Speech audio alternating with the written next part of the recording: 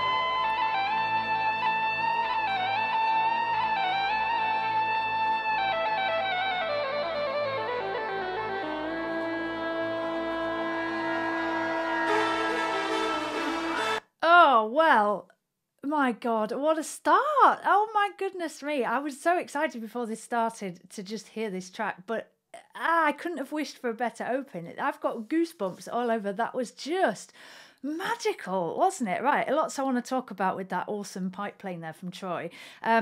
Two things that make that particularly awesome for me. One is the finger vibrato. So I'm sure you can see all the way through that. He's using his fingers to create that vibrato. Now, that's something that you can actually do on a flute as well. It doesn't happen as commonly as using the air pressure to do it, but on the pipes here, I think it's just awesome because you get it's like trilling really between two notes, but he's got it down so brilliantly. It's so smooth. And just so atmospheric. The other thing that's so wonderful about that is the bending of the pitch. Now he's doing that as well, and he's got such a great sense of pitch, hasn't he? Because he's bending between notes and also bending pretty much, I think, around a semitone.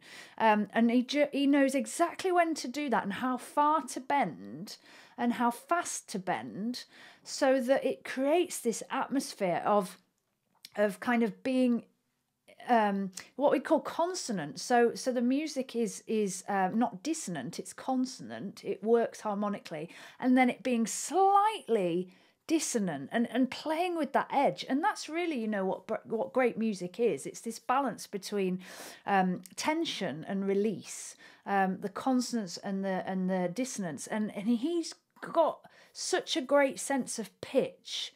That he's right kind of on the edge of going in and out of that, and that's really, for me, along with those gorgeously controlled long notes, is what makes that opening just absolutely gorgeous. Right, let's carry on.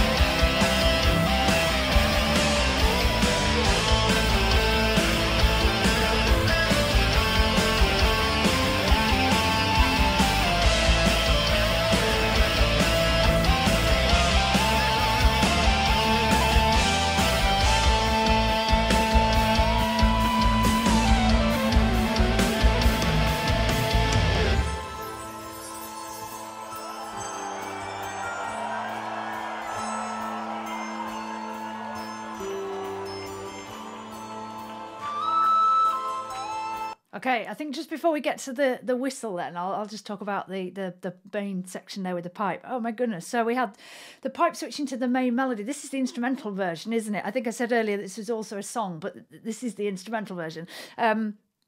Yeah, the pipe's being used as the main melodic instrument there. And just, again, just what control, very subtle bending.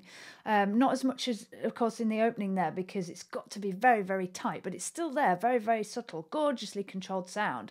And then, I mean, the whole band are just so tight, aren't they? That's really how it works so well. And then, of course, the melody switches into the guitar, and the pipe's doing a little bit of that over the top. Just awesome. Just the whole texture of it. I just love this texture. I think I said that in my previous reaction. I love the guitar and pipe texture. I think that works really, really nicely, and of course it's pretty unique. So yeah, awesome. Let's enjoy a bit of whistle.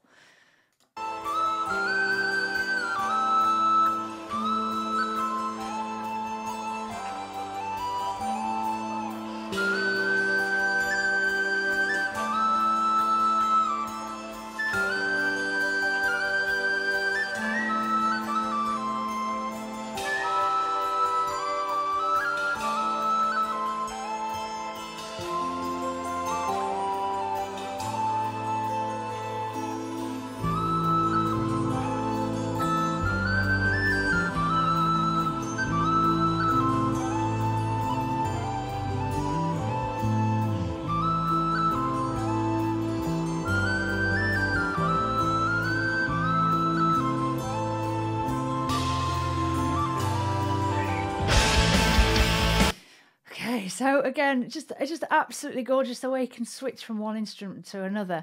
It's the first time I've ever noticed this with the whistle. That the fingers are he's kind of bending around his fingers, like snaking them round, and what that will do is just again give a slight bend to the pitch, a slight change of tone. It's a very unique thing that you can do on an instrument that's open hold. You can't do it so much on an open hole flute because we have keys as well. But where there's no keys, it's just holes. You can do all sorts of things in it, and it's the first time I've ever really noticed that. Because I've not done a lot of whistle playing at all. I'm not a folk musician really, so that's really fascinating for me, and it's so subtle. And notice still the finger vibrato is still working there just with one finger, and you can't really hear it so much until you really listen, and that just for me is the mark of somebody who really knows what they're doing and has got all these different techniques down, but is so concerned with the intricacies of the sound, which is gorgeous. The other thing I want to say about that is how free that little solo felt. Now, it's not an improvised solo, it is kind of a set thing, but it didn't feel to me like he felt forced to play it in exactly the same way as he always does. There were moments where there was some space in it, and he was taking bigger breaths, and just I love the way that the really feels like there's space in their music. Again, I think I said this last time with my Nightwish reaction, and that's credit to them as musicians. You know, they look so relaxed on stage. I mean, just where I've paused the video there, they're kind of smiling at each other. There's fantastic communication and a sense of a camaraderie and working together, which I adore. I love seeing that in any genre of music. So yeah, lots to admire there. Let's carry on.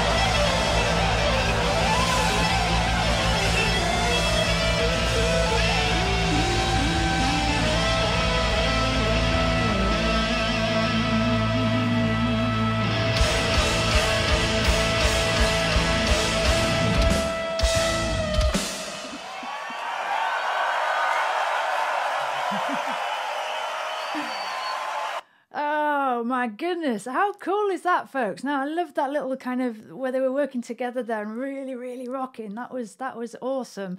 And just what a great riff, what a great tune to rock out to. Really lovely structured piece, that with the atmospheric opening and then kind of straight in it, then the little interlude with the pipe and then back to it. Just awesome.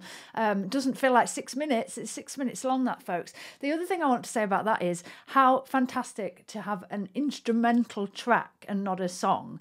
Now, last time I commented on Floor's vocals as well, and I love this, all the singing in Nightwish, but I just think there are not enough just instrumental things out there, and this really proves, doesn't it, that it can just be as energetic, as lively, as exciting as songs. As somebody who's going out now as a rock flute player, sometimes I find a little bit of resistance to promoters and people wanting to book me because I'm not singing. I am just playing. And I find that really disappointing because, as we're seeing, like, instrumental music can be just as exciting, and this really, really proves it. So this is awesome. Thank you so much for the suggestion for this, Gabriel, and everybody else who suggested anything from this Wacken concert. It's great, isn't it? It's fantastic. So thank you for watching. I hope you've enjoyed that. I've certainly enjoyed it. If you want to send me your suggestions for reactions, then please do check out the form below. And I hope you'll enjoy checking out my other content. I've got covers, I've got vlogs, and of course you're welcome to come along and join me for some live music on Flutifull Time. So until we meet again, thanks again for watching and stay Flutifull. Bye!